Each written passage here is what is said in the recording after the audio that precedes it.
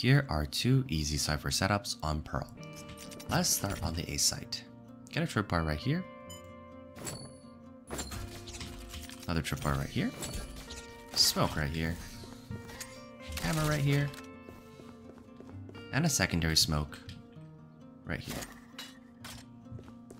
Then simply place yourself into this cubby and hop onto your camera. When you see people start to execute on the A site, you can hop off of your camera and prepare to wallbang either this wall or this wall right here. If they trigger this tripwire, wallbang like so. And if they trigger this tripwire, wallbang like so. If you notice that there are people pushing through mid, or if people pushing from A main has already made it into around this location, activate your one-way cage, pop out, and get a free kill here, as the people pushing here cannot see you at all.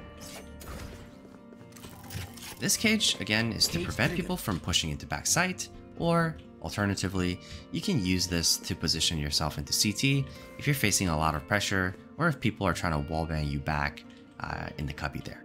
For the B site, make your way up on the heaven, on the side of this ledge, put a camera right here, tripwire right here, a one-way cage like so, and a secondary cage like so. Now once the round starts, put a tripwire really quickly here, and make your way into backside. Hop onto your camera, and this is a fantastic camera because it allows you to see into mid, and it also allows you to see the entrance into B. Now there are two possible scenarios. The first is that they trip this tripwire. If so, activate your cage, peek out, and get a free kill. If on your camera that you've seen people push just past the pillar around this location, then activate both of your cages, peek out, and you can see how there's a one-way effect right here for a free kill.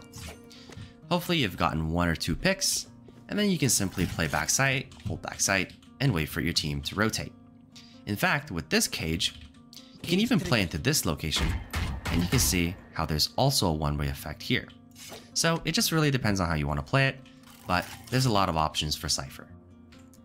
Here are some bonus cameras for Cypher on attack. Make your way onto this wooden box, stand on this corner, jump, and place a camera right here.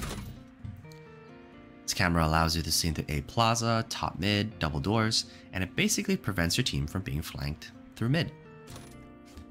There's a secondary camera here. Now if you're on low graphics, you would need a bit of a lineup to get this camera.